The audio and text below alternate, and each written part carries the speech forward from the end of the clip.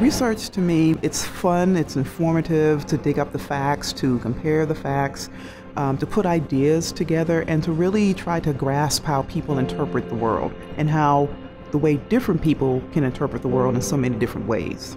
The solo project that I'm writing is called Better Living by Their Bootstraps, and it is essentially a civil rights story in a rural context, looking at African American women as more than just agricultural laborers, but rather as activists, as leaders, as the kind of people we don't assume agricultural laborers to be. I bring those things into the classroom, and I found it to be really effective because I'm talking about a lot of things that have happened in students' backyards, and they were completely unaware of it.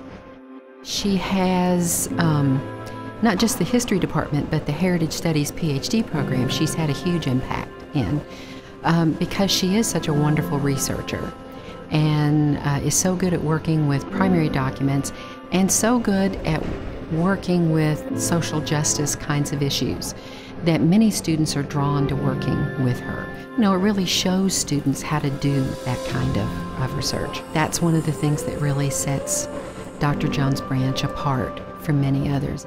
She's just all around, in every way, the kind of faculty member that you want to have.